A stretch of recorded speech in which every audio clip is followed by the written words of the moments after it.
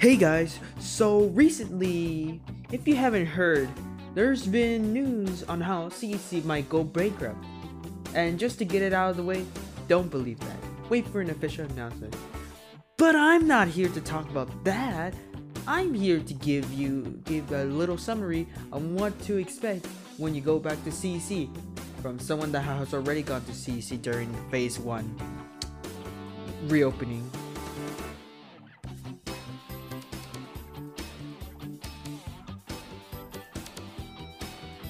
What do you mean by that? You may be asking?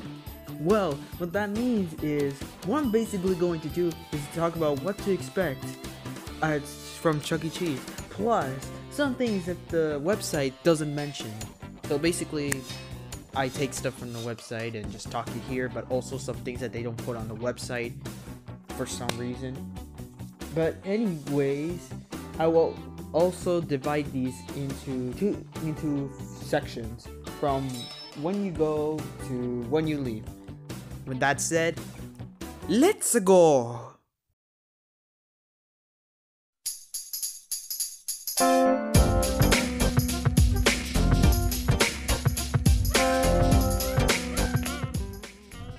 Okay, so this is a very small section, but I feel like it's still important to talk about it. So let's just get over with it. So before you enter CEC, before you go there, before you start driving there, before you even leave your house, before you even somewhat plan to go there, check their website. You can see which Chuck E. Cheeses are open on their opening list.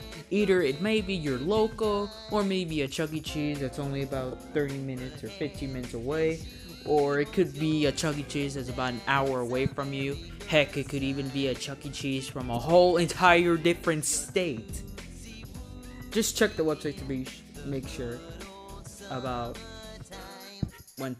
which Chuck E. Cheese are open and everything. That's it. I told you it was small. With the birds and the trees and the sweet scented breezes. Good old summertime. When your day's work is over, then you are in clover, and life is one beautiful rhyme. No trouble. Okay, so upon leaving your house, remember to take a mask. That is very important to your and everybody else's safety. Just in case. Even if there are no people, even if you think no one's going to show up with a mask, even if you already been to Chuck E. Cheese and you saw people not showing up with a mask, still take one. Just in case. Another thing you should also take is a small bottle of hand sanitizer. Even if Chuck E. Cheese has their hand sanitizing stations, take your own. Just to be safe. This one is optional, but take a few tissues as well. You never know, you might need them, just in case. Alright, let's get on to the next section.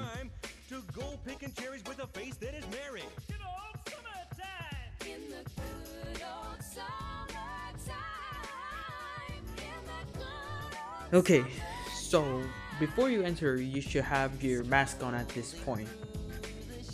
If you don't, put it on. And also, you should have all the things that I mentioned above in your pocket, purse, bag, personal bag, whatever you have to carry around. Anyways, when you go to Chuck E. Cheese's, just for those locations that have the small rooms, I know not a lot of them. I think most locations have it. They don't. I don't know. But for those that do, you can put on your mask there, just in case. The only doors you'll be opening is the outside doors. You know, the ones the actual outside doors, not the inside doors. It's hard to explain. That was just a small detail I wanted to point out, but just hopefully it could be helpful, I guess. Okay, so now that's done, let's go over to kit check. Once you get to kit check, the first thing you'll be instructed is to get the hand sanitizer that they have there. So you can sanitize your hands, I guess. After that, the cast member will check your temperature with one of those things. I'll put a picture up of it. I don't know what they're called. I'll check later. But yeah.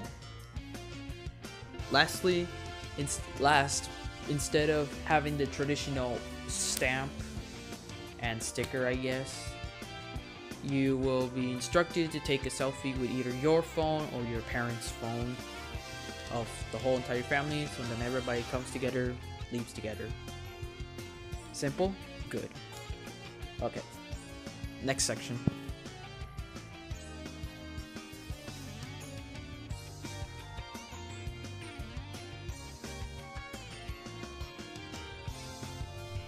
While at Chuck E. Cheese, or Chuck E. Cheese's, you may notice a few different. First off, some seats, booths, however you want to call it, will be closed due to social distancing, obviously. But you can still sit with your family, so that's good. Sorry, Robo Bobo, Wonderland, Simpsons, Cookie Carnival fans, but token games will not be available during Phase 1 reopening, obviously. Multiplayer games are also going to become one player only, so you can't challenge your friends on basketball or compete to get fish or any other really popular mode. Oh yeah, the racing games, you can't race against your friend.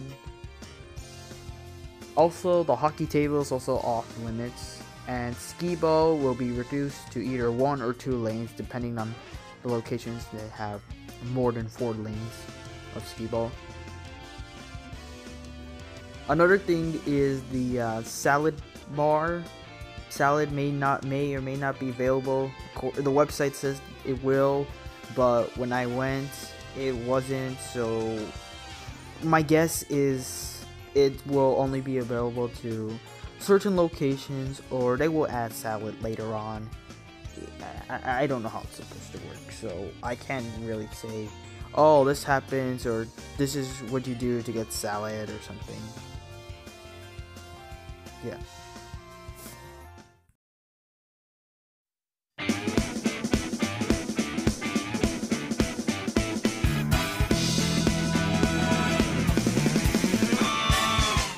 Okay, so quickly before we get into section 4, I forgot to mention this in section 3, but the Sky Tubes are also going to be off limits, and the play area, I guess, in the kiddie section. Just wanted to point that out. Okay, section 4. The birthday parties will be hosted at a separate time than the regular hours. I'm guessing they mean like 4 or 5 in the afternoon. They're going to host birthday parties. I think that's how, maybe that's where they're going to host birthday parties. I have no idea how that's supposed to work, since I haven't done that, or I don't know, I haven't seen that, so I don't know how that's going to work. So maybe look forward to see. Maybe they might put that more into detail. I guess that's another reason why you should come a little bit earlier, like in the daytime. Let's see. Cast members will clean the game rooms every 15 to 30 minutes. This may be different depending on the location, so not all locations are going to do 15 to 30 minutes. Maybe they might do it every 5 minutes, every 10 minutes. I'm just saying that, just in case. And that's that section.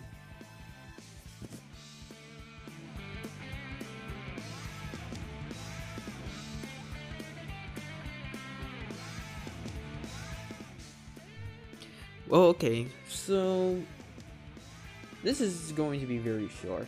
Basically, you just show your photo to the kid check cast member, and then they're going to let you go. That's it. Not really much. Another thing, this is for the Turkish YouTubers. The showroom will be closed, like all the seats will be closed, so I guess that would be good for you filming and everything. And that's basically about it.